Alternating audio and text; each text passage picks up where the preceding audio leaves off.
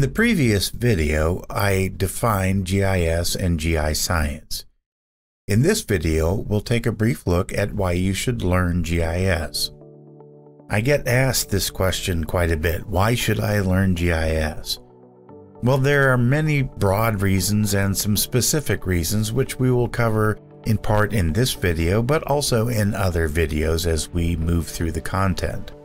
One of the things to start with is that GIS is incredibly powerful, and with that power comes the ability to help people make informed decisions. So how does it do that? Well, it does it by allowing us to organize spatial data, to analyze spatial data, and to visualize spatial data that reveals patterns and relationships and trends that aren't immediately obvious from raw data alone. It's much easier to understand a complex data set when displayed as a map as opposed to rows and columns in a spreadsheet. GIS is very good at analyzing spatial relationships. Earth's natural systems are complex. Human patterns and systems are complex. And the interaction between human systems and natural systems is complex. We live in a world of big data. GIS allows for new ways of seeing patterns and trends and insights, and we can leverage large data sets to help us understand phenomena, relationships, and to make decisions based on the analysis done using GIS. GIS is very good at supporting decision-making. By providing a way to analyze and visualize data, GIS can help leaders make informed decisions. For example, where to build a new school, how to respond to a natural disaster, where to target conservation efforts. Governments, businesses, nonprofit organizations all use spatial data and insights from using spatial data for making critical decisions. GIS provides a practical means to present and analyze data that can lead to more informed decisions. Another great strength of GIS is that GIS is inherently interdisciplinary.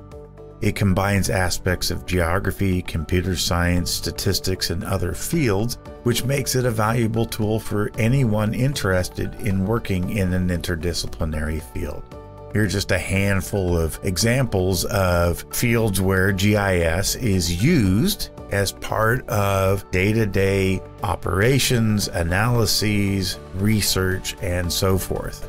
GIS applies beyond the field of geography, but to society as a whole. It's an incredibly valuable tool for a wide range of things. GIS is used to solve problems. This is a great strength of GIS, like in disaster management, where we might map disaster-prone areas and plan evacuation routes. In public health and safety, where we might reduce response times for emergency vehicles, track the spread of disease, analyze crime patterns and hotspots. In urban planning, where we might analyze population, land use, transportation networks, and environmental impacts to make decisions about where to locate a new road or library or park. GIS is used in transportation and logistics to optimize delivery routes, to reduce delivery time and fuel consumption and carbon emissions. GIS is used in environmental analysis to monitor wildlife habitats, to track changes in land use. GIS is used in agriculture to determine the best crops to plant for a location or optimize the application of fertilizers and pesticides.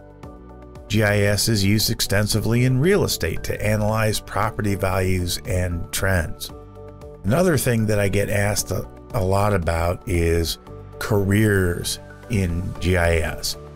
There are many jobs in GIS right now. It's a cutting-edge technology that continues to grow and is in demand, as are the people who have the skills to use GIS. GIS is used by governments and industries. The demand for GIS professionals not only is high, but it continues to grow. Here's a simplified breakdown that comes from GIS Geography, who did an article on salary expectations. At the low end, the $40,000 to $60,000 range, These are jobs for GIS technicians and cartographic technicians, land survey technicians. A GIS specialist or GIS analyst or LiDAR analyst will make a bit more than that. Geospatial intelligence analyst, a senior GIS analyst, a GIS developer, it can make over $75,000 a year depending on your location. And at the high end, you're going to have GIS administrators, software engineers, project managers, and so forth. There is a hierarchy of GIS careers that's out there. There's upward mobility in GIS careers. You can have a job which integrates GIS into a specific occupation, and you can see here that this is a generalized breakdown of salaries that you might find.